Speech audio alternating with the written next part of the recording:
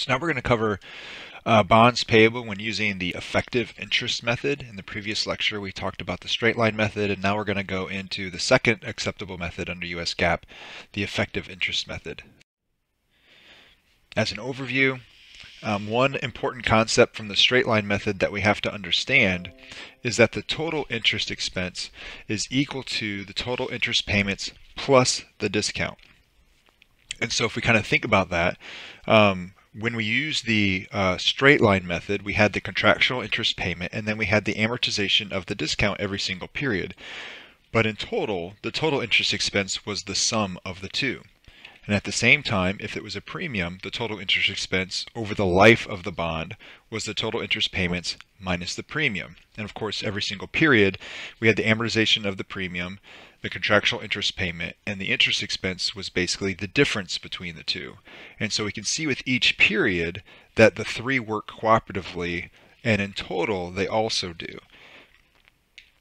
And so what's the implication with this idea for the effective interest method? First of all, the total amount of interest paid and the total interest expense is the same under both methods. So there's no difference in those two totals.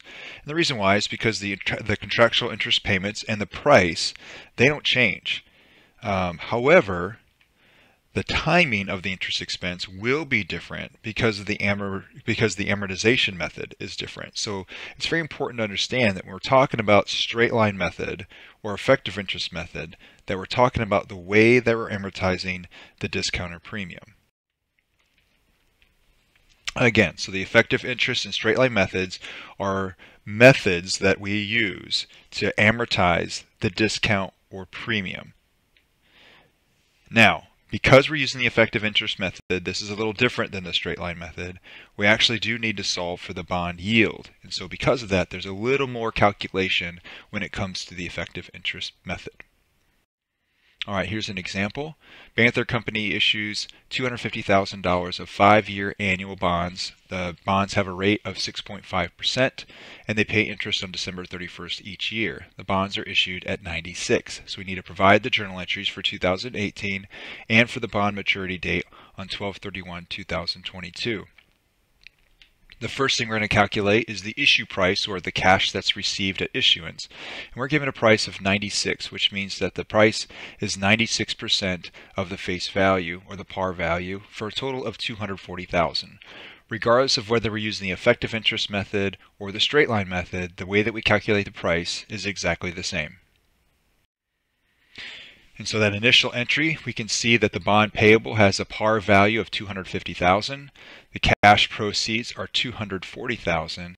And of course, that difference then is a discount on the bonds payable.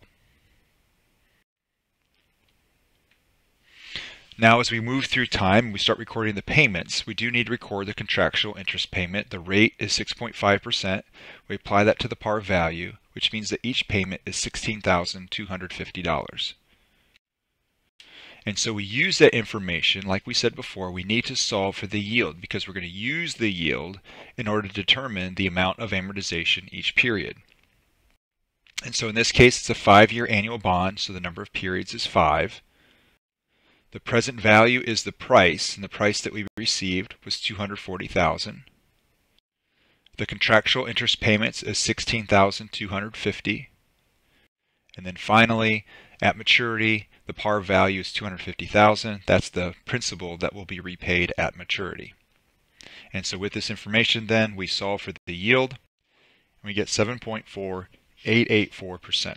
And as expected, if you think back to the first lecture on long-term liabilities, because this was issued at a discount, it means that the market rate, discount rate, or the bond yield must be more than contractual rate. And so you see in this case the contractual rate is 6.5% and the bond yield is 7.4884%. So we're going to use the information from the TVM in order to create an amortization table. There are two pieces or two columns that I want to specifically talk about. Number one is the interest expense is going to be the bond yield, which we just solved for, and we're going to apply that to the carrying value. I'm going to show you how we do that, but this is important in calculating the interest expense. And so the amortization under the effective interest method is the difference between what we record as interest expense and what we have as a contractual interest payment. So the amortization is the difference between the two. So we can see on January 1st, 2018 that the initial carrying value is $240,000. Then as we work through time, we see that the first payment would be 12/31/2018. The contractual payment is $16,250, which we calculated. The interest expense is that yield, that 7.4884%, applied to the carrying value of $240,000. And so $17,792 is the product of those two items. The amortization is the difference between our interest payment and the interest expense. And then we have a new carrying value. And I want to talk a little bit about the new carrying value. Notice that the amount of amortization is added to the previous carrying value. If you think conceptually, economically, we've incurred an expense of $17,792. That's essentially our interest obligation that we incur over the year. However, we only pay $16,250.